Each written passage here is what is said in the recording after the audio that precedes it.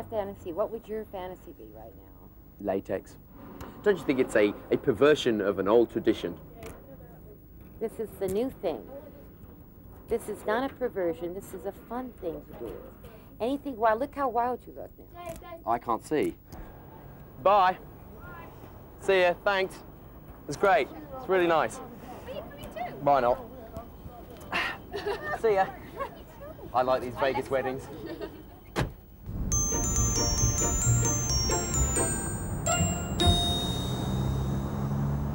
Who would you know? Elvis Presley, of course. There's 1,000 pretty women waiting out there, and they're all living in a devil may care, and he's just a devil with love is spares. Viva Las Vegas! Viva Las Vegas! How I wish that there were more than 24 hours in a day. If it isn't cheap food, drink and hotel digs, casinos will do almost anything to get you inside and onto their slots. I'd like to give you all some of these complimentary beverage coupons. What do they mean? What do they mean? All you got to do is present them to the bartender inside, and they give you a refreshing beverage. Are they just marketing gimmicks to get us inside to make us lose lots of money? No, actually, believe it or not, you'll win a lot of money. We have the loosest nickel slots in Las Vegas, I guarantee it. Sounds a bit dirty, that. The king wouldn't lie to you, believe me. I just can't stop! Wisconsin. What's the youngest person you've ever married?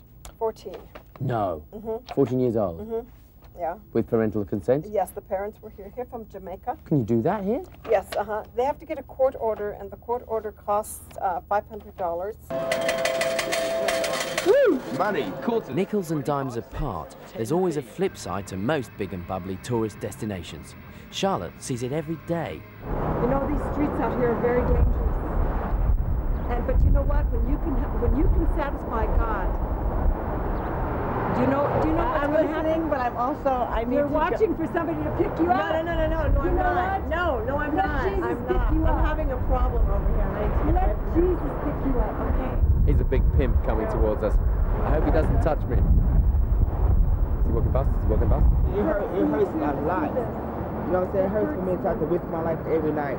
Yes. All day, have to be up all these days. It hurts me the most, you know what I'm saying? Yeah, I want you to know that the Lord is here for you, and if you ever have any problems and you want somebody to talk to, I'm right here all the time. Okay. Every day there's prostitutes up and down and alcoholics going up and down the sidewalk, and I always tell them about Jesus.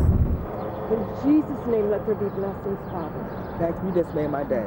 All right.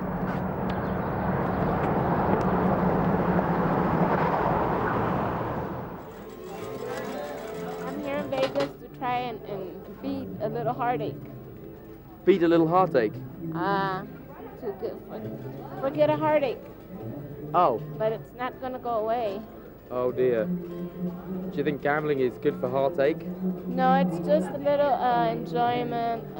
It's not to win and get rich, because I know it's not going to happen. It's just like to try and forget about what happened. What happened? You really want to know? Yeah. You really want to know? Go on. My son died 3 weeks ago. Oh no. How? AIDS. Ah. Do you think life's a gamble? Life's a big one-armed bandit. It seems like it's unfair sometimes, but I don't know, I guess we're put in this world to die. You know, that's what it's all about. Do you want a drink? Oh, I have a beer right there. Oh, okay. Thank you. It's all right. Well, look, I'm beating you.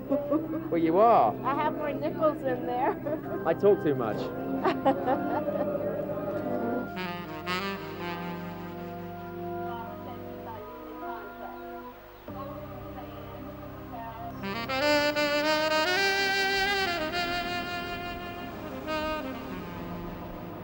Don't give this greedy, selfish man your hard-earned money. Go to the big casinos where the people are protected by union contracts. Initially greeting the eager visitor with a huge rush of energy, Vegas is one of those places that eventually palls. Something to do with eating too much cheap food and losing too much money. 3 days was enough for us, and the laid-back west coast of California beckoned. To get to it from Nevada, though, you've got to travel across some extremely rough terrain.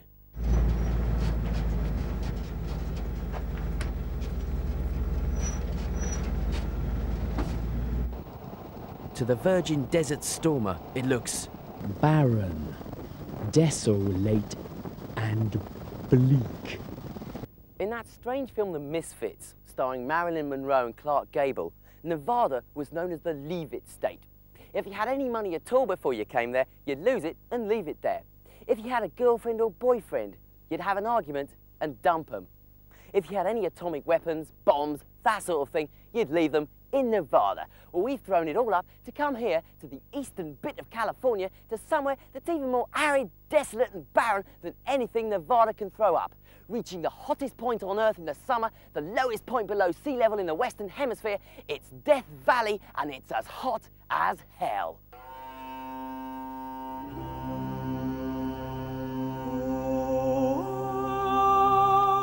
The eerie, quite ethereal quality that hangs over the place produces such a feeling of intense alienation that some might feel a spontaneous need to reclaim their identity soon as they see a salt pan.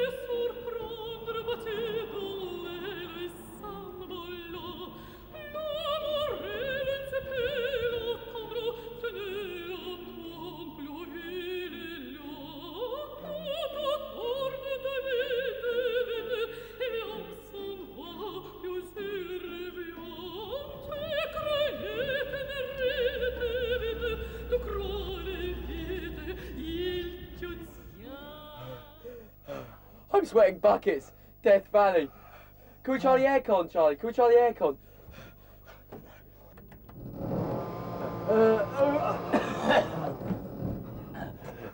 It doesn't work. What do you mean it doesn't work?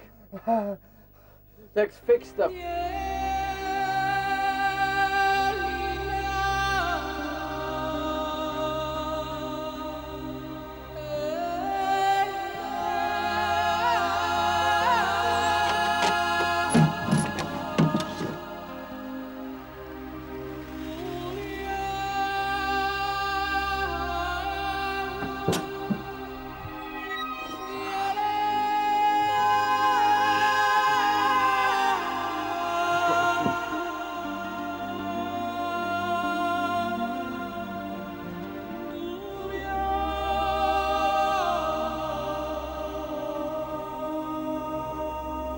Yes!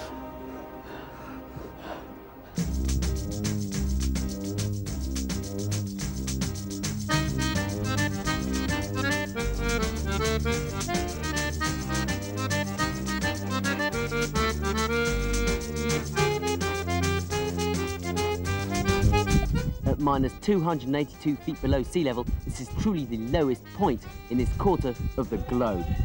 And this is where all the water collects, because it's basically got nowhere else to go. It comes here and it gets evaporated and it deposits tons of salt all around. There's only a few things that can survive in this disgusting saline environment, and the Death Valley soft body snail is one of them, but I'll be knackered if I can see one.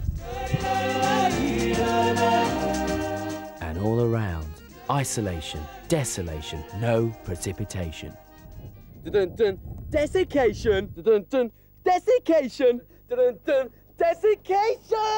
That's what you need. Oh, if you wanna be the best, if you wanna beat the rest. Boom, desiccation's what you need. The big American heat had finally dried up our small British brains.